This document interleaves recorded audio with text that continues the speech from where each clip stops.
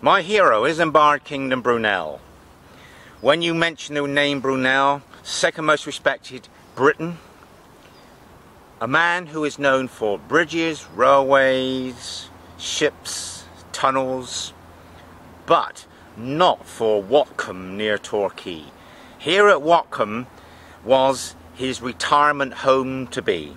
The sadness was that he died too young, but nonetheless he spent about 9 summers here supervising its construction. This booklet, Brunel's Hidden Kingdom, excellent title. On the back cover it says, when the land was being sold in 1903, the site selected some years since by the late Isambard King of Brunel as embracing all that nature could yield by way of climate, purity of air and magnificent scenery. 12 years in creation. We've got the house here, which was built upon the original foundations and the cellars. So the house was built after Brunel. And making notes in order of this booklet, he was generous with his staff. He had 50 people working here to sculpture the gardens and plant the trees. He wanted others to enjoy his efforts, his castle in the sky. One of them was to be a member of the landed gentry as a result of his money attained from the fortune that he amassed from fame of building the structures in the south of England. And he told his head gardener to have the liberty of admitting any person to view the grounds. And this spirit of generosity lives on, because here the property is now owned by a Christian fellowship. It's free to enter, it's a hotel, meals are served at reasonable price, same with accommodation, and people can just come in and walk around and look at Brunel's garden. Brunel believed in the power and comfort of prayer, and he wrote this in a letter. So we're in a spiritual place, echoing the reputation of Isambard, King of Brunel. One day he was travelling from Teignmouth to Torquay, surveying a lot of his railway line. He left the line at Teignmouth, crossed the river, and he travelled in his carriage. And he had it stopped at Watcombe where he could see the beautiful view. And in 1847 he purchased the first parcel of land. And he was buying fields and land straddling 3 parishes. 136 acres of land it totalled in the end. And he'd be down here every summer, and he would rent Watcombe Lodge at the bottom of the hill. And it was fully staffed. And when it was sold in 1857, the Brunels moved uphill and stayed at Portland Villa across the entrance of this manor. He designed the gardens. He chose the plants. He had 50 employees to clear hedgerows, and there was cartloads of peat being brought in to prepare the ground for tree plantations. And he purchased rare species of trees from around the world, and some of them are called Chili pine, Turkey oak, Corsican pine, Chinese juniper, Atlantic cedar, Monterey cypress. And a lot of these trees still remain stood today that he had planted. He designed the garden. He stated where the trees were going to be planted, and they're still here today.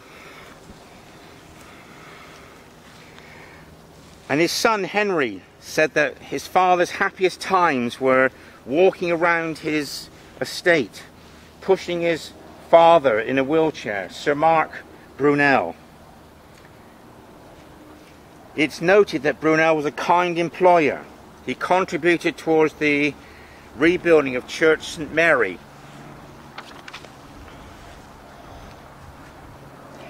And he was a bit of a conservationist because he drove away the idea of the proposed gasworks. And in 1850 he engaged a firm of water engineers from Pimlico, London, for the irrigation and for the supply of water to the house. There was a lake and 7 wells. He had trees built down at the bottom of the hill, which is south of here, as a barrier from the storms from the southwest. He had a pond and steps. And what you see in this video is we pan the camera left and right very slowly. You've got the pond, you've got the circular balustrade, and you've got the terracing to the right of the camera, when all this was designed and was sculptured under Brunel's supervision. And he was influenced by his visits to Italy to influence the design of this garden with its balustrades. The plans at Bristol University of the house show that some of the rooms inside the hotel today are exactly to the Brunelian design. And it was an active family home because their house comprised of workshop, nursery. 1855 saw the building of the cellars and the foundation.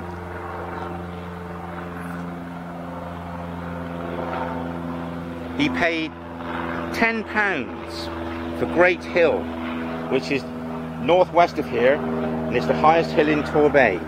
Purchased this off the Admiralty. And Church Road, Church House and barn cottages down at the bottom of the hill here. The view's now obscured by the high trees. That's where he built cottages for his employees.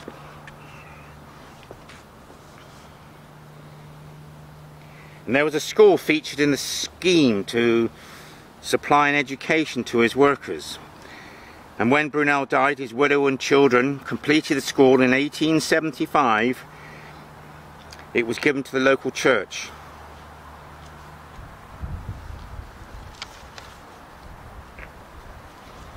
And we can finish this video by just echoing the timeline from this booklet.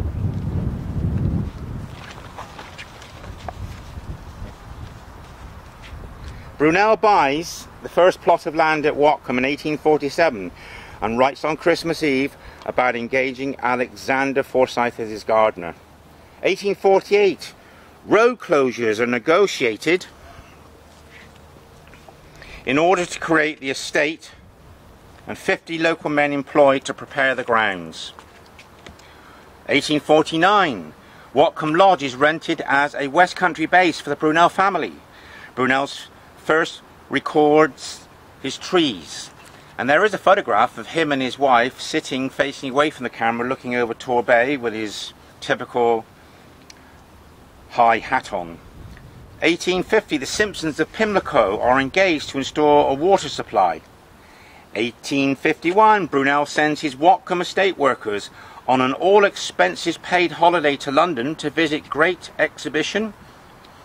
The staff are paid and all their expenses, so he was a very generous employer. He builds land at Barn Close to provide homes and house and a chapel for his workers. William Byrne draws a plan of a mansion at Watcombe which is similar looking to this. This is a Victorian house built from 1870. 1852, Brunel plants his shelter belts of beech trees right at the bottom of the hill. 1853, Watcombe Garden Book states sketches and measurements of some of his trees. This is Brunel's hobby, designing his garden. The Brunels host in 1853 a lavish party for their estate workers, and 70 children from Mary Brunel's school at Barton Wall, built between Steps Lane and the Turnpike.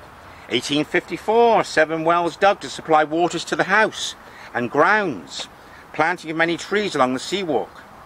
1855, Brunel inquires about Prudham's stone for the building of his house.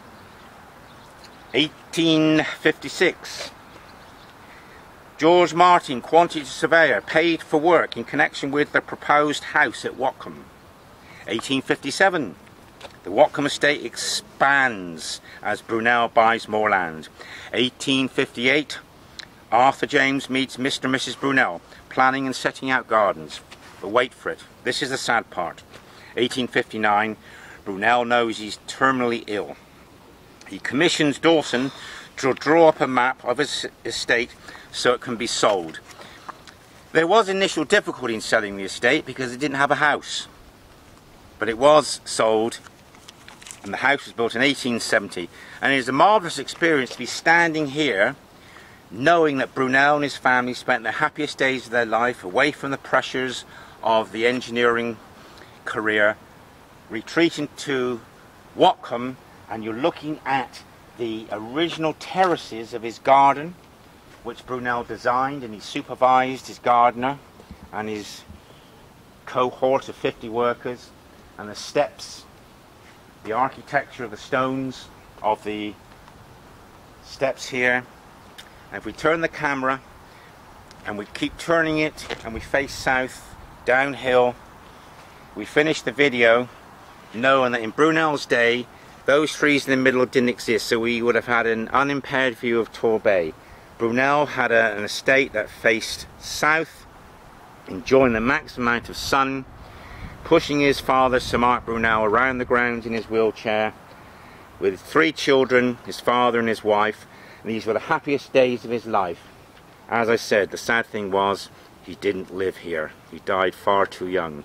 But I'm hoping that this video will encourage any Brunel scholar to want to see the domestic side to Brunel's life.